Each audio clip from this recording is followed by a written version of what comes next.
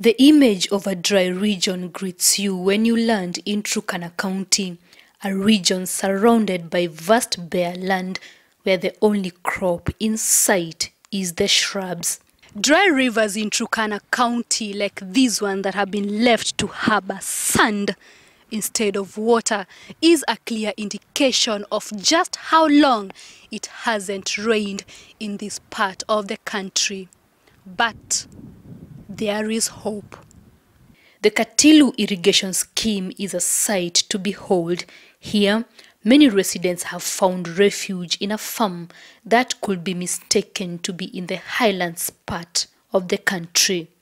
Already we have a lot of farmers now who are in horticultural business, and we know in Katilu now we are able to supply the other areas around this region of Katilu, like Rokichal, and sometimes we do supply even Lodwa with vegetables from Katilu Irrigation Scheme. The water from River Turkwel has transformed this region in more ways than one. We have already now brought even other players like the youth who never used there before to do agricultural activities, and now today they are doing it very well here in Katilu. Niliandikwa kufanya kazi kama mambo ya maji, ya mtaro ya maji. Yaani wakati kama maji inahitaji kwa chamba, inaenda kufungua, alafu ndio nakuja kuingia kwa chamba.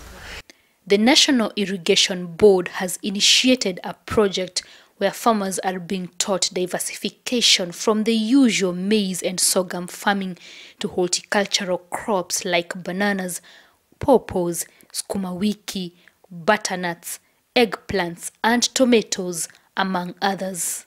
After rehabilitating the first 700 acres, we have seen a lot of impact of this project. One, we have food security around this area and the area beyond Katilu.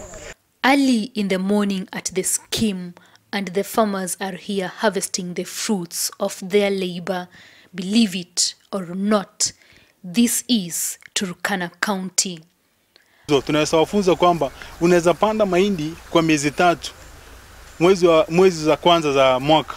Alafu kufikia mwezi wa 4 wa 5 unaweza panda vitu vingine ambayo zinaweza kusaidia wewe kifedha. Sasa wakati juzi ya inabii inakuja ndio anasaidianga sisi pande ya dawa, wakati kama iko inasaidia kwa kuweka mbolea, iko mbolea na iko hii nyingine kama sukari, iko mbolea mara 2. Haya iko dawa. Sasa wakati mwingine inatakananga sisi wenyewe pia inanunua, kwa sababu siwezi kila wakati kwa sababu iko wakati inaichanga. There is a lot of capacity building that we are doing now today, that at least we see that the farmers are able now to negotiate with the buyers a good price, whereby at least they can be able to have enough to maybe to plow back to their fields and continue with the production activities. After weighing and packaging, this produce is taken to the markets in Lokichar and Lodwa, feeding a multitude and bringing in earnings for the farmers.